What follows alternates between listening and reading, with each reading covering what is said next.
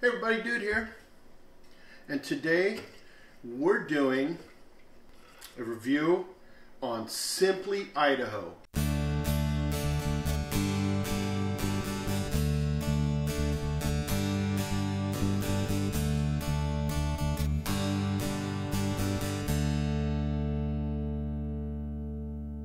It's made by one of our breweries here locally called Sockeye. They're very good. I've actually been to their brewery, and at one time they had a place where you could sit down and eat, but their beers are great. So you can tell, I haven't even opened this, but if it's from Sockeye, I know it's going to be good. So let's try it out. So Simply Idaho Hard Seltzer, 100 calories. This is Huckleberry Key Lime. Now huckleberries are big here in Idaho, huge.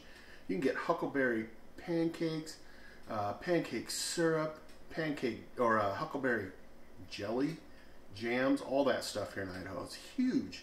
100 calories, 5.1% alcohol, bingo, even better, 2 grams of sugar, 2 carbs.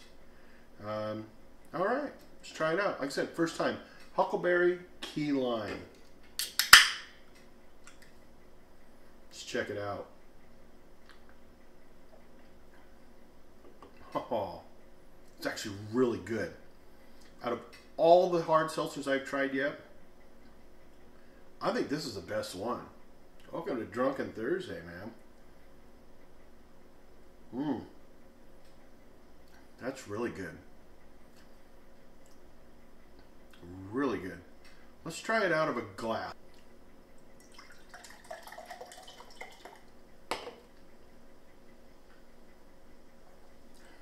That's actually pretty good, but I prefer it out of the can. I really do. There's just something about it in a can.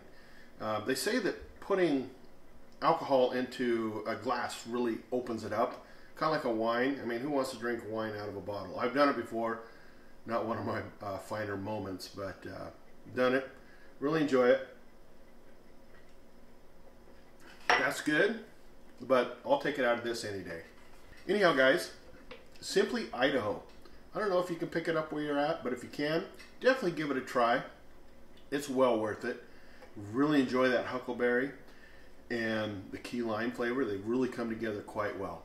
Anyhow, thanks everybody for watching. Please remember to like, subscribe, ring the bell.